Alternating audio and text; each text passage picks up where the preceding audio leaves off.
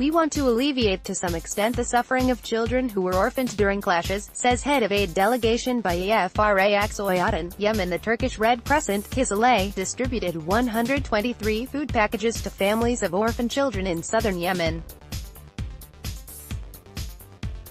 Mustafa Aydin, head of Kizilay delegation, told Anadolu Agency the food was part of aid agency's support program in the country. "We want to alleviate to some extent the suffering of children who were orphaned during clashes that continue for more than 4 years in the country," said Aydin. He said Kizilay previously distributed more than 5,000 food packages in Yemen and said food aid programs covering provinces are planned in the coming months. Isam Vadi, head of Yemen charity associations and unions, was grateful to the Turkish people for their humanitarian work in the country.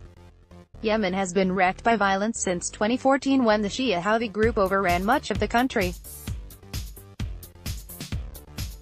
The crisis escalated in 2015 when the Saudi-led coalition launched a devastating air campaign aimed at rolling back Houthi gains.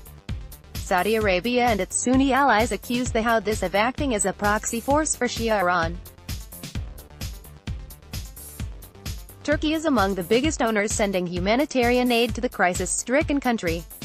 Tens of thousands of people, including civilians, are believed to have been killed and the UN estimates 14 million Yemenis are at risk of famine.